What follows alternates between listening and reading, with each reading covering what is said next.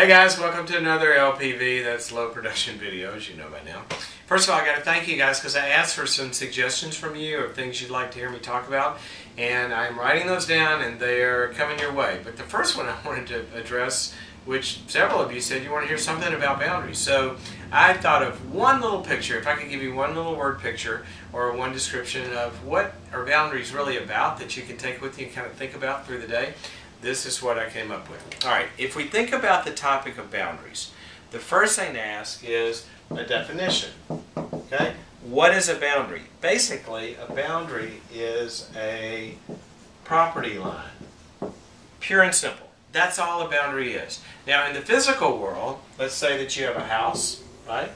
Or you rent a house or apartment or something, you've got a property line. If you go down to the courthouse, you can see their plot map. This is where your property begins, and this is where it ends, right? This is yours. Now, what does a boundary do? Once you have a definition, well, it defines ownership. Who owns this? Because if you know who owns it, you know who controls it.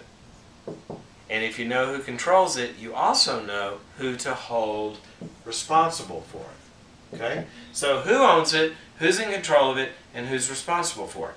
That's what boundaries tell us, because in the physical world, you've got a fence maybe around your house and you can see it, but in the immaterial world of relationships and your immaterial being, yourself, your brain, your soul, your feelings, all of that, we can't see that stuff. And these lines are not so clear, but they exist. And here's how you know they exist. Because you live next door to people, right? In the world. You have relationships. These are your neighbors, people you're in relationship with.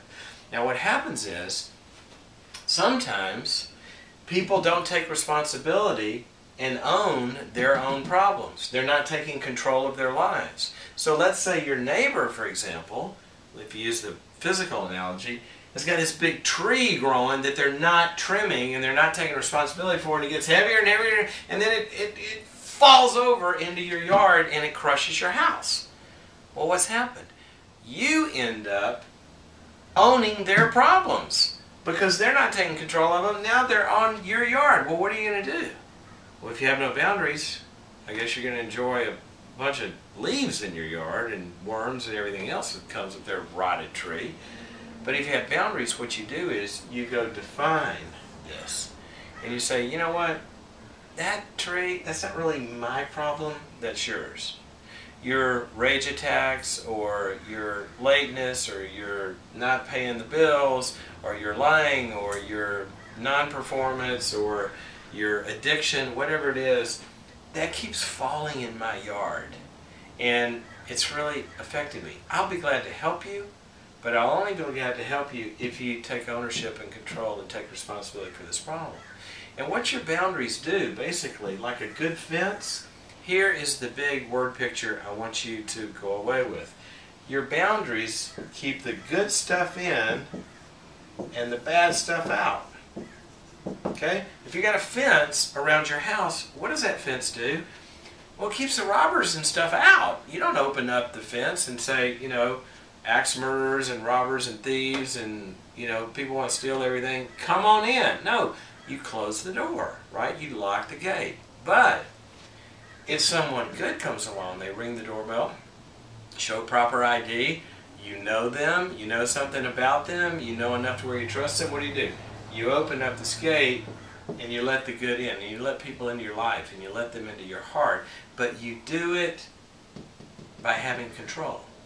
You make choices, and the people that are trustworthy and do their part as good neighbors in your life, whatever that means, work relationships, family relationships, or whatever, you say, you know what, I want to open myself up to you. But if they're letting trees fall over the fence and wreck you, and you're getting a bunch of bad stuff in your yard, it really should belong to them.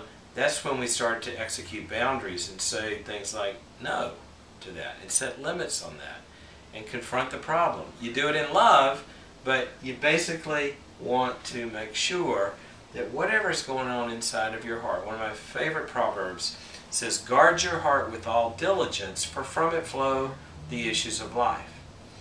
And if we're not guarding our heart and making sure that, you know, you're not getting abused and taken advantage of, and this, that, and the other, making sure that other people have to own their problems, then that's when trespassing really begins to have meaning. So just a little word picture, kind of intro to boundaries. Even though it's intro, if you've never read the book, I'd suggest you pick one up, because this is stuff, I've been talking about boundaries for a long time now, and every time I talk about it, I think, you know what, there's a situation today or yesterday or whatever where some stuff's kind of falling in my yard that I really kind of got to get back in somebody else's yard. And so that's what a lot of times we need to think about. So let me know your comments. Hope it's helpful to you, and keep sending in suggestions, and I will listen to them and put up another low production video about them. Okay, see you next time.